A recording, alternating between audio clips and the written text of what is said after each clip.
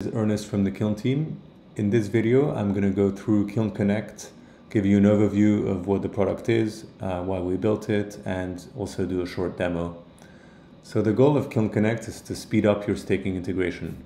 So on the left, you can see the kind of classic scenario before Kiln Connect, where if you want to offer staking to your users, you have to integrate each chain one by one.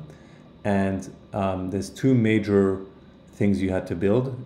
Transaction crafting, right? So crafting the specific staking and unstaking transactions on each chain, and they're all slightly different.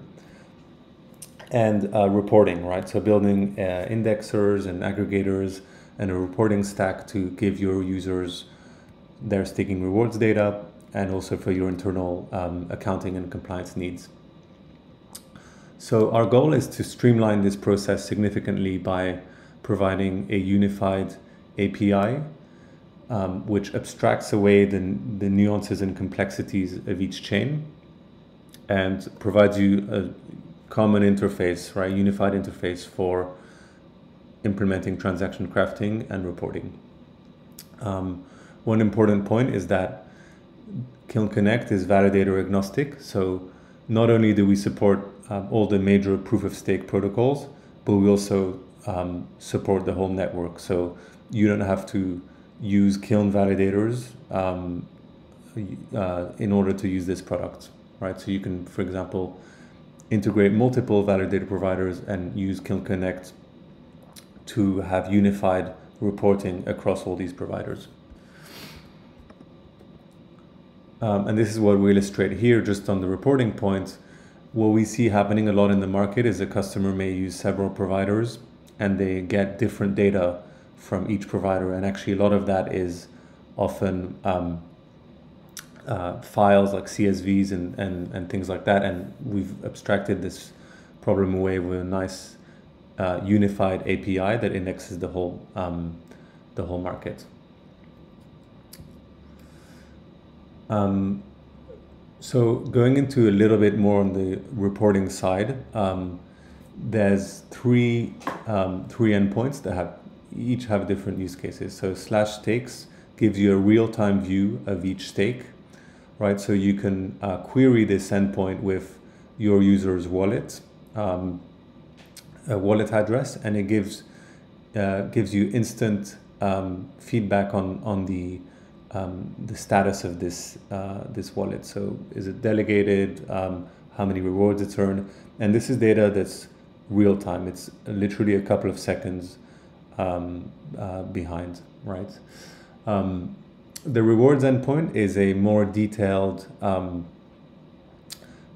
day by day or epoch by epoch breakdown of the rewards earned. So if you want to show like historical data, for example, and a historical projection of rewards, then you can use this endpoint.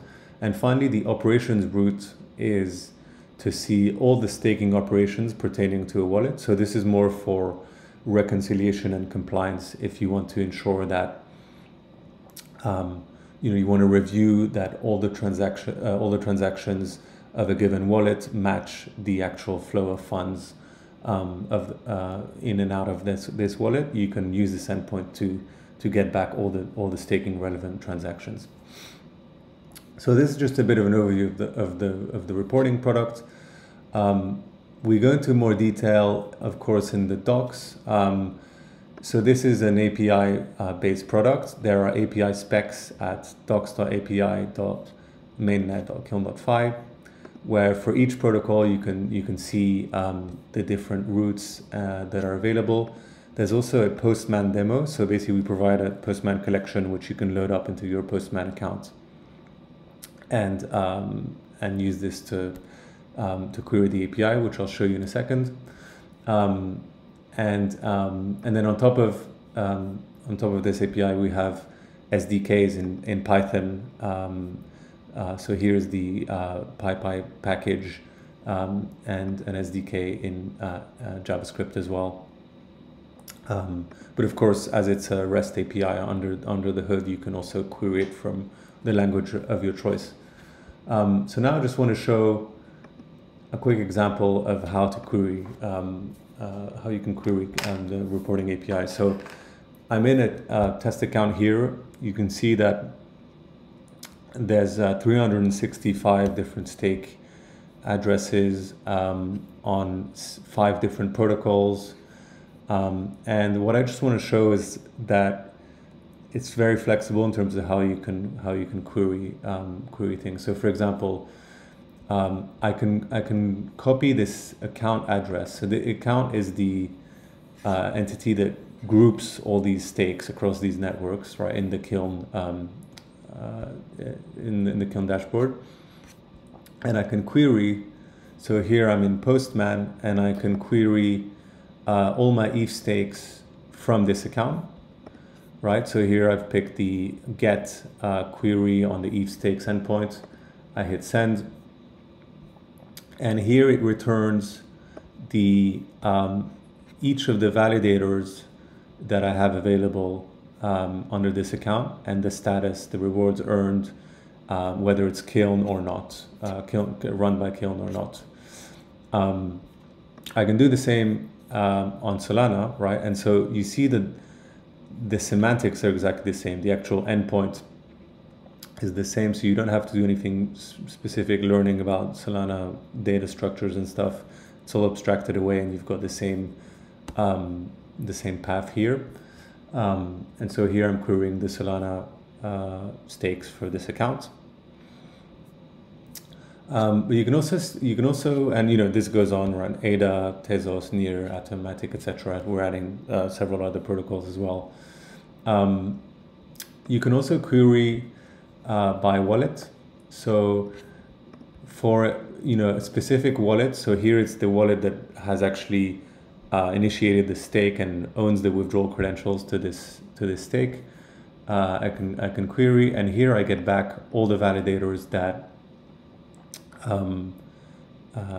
that have been deposited from this wallet. As you can see, it's not just Kiln ones. So for example, this validator here is it's not running inside the Kiln infrastructure. So we index the whole network. You can also query by validator index. Sorry, by validator index and by validator address.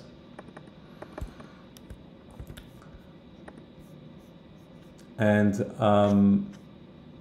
maybe I'll show you also that you can do you can get a breakdown of rewards, right? So the rewards root shows you the historical breakdown of rewards earned by a given validator. The operations root that I was mentioning is focused on showing all the transactions related to a given wallet.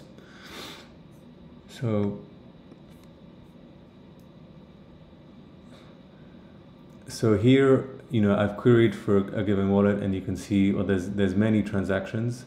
The specific types of transactions. So it took a little while to render here, but for example, deposit transactions.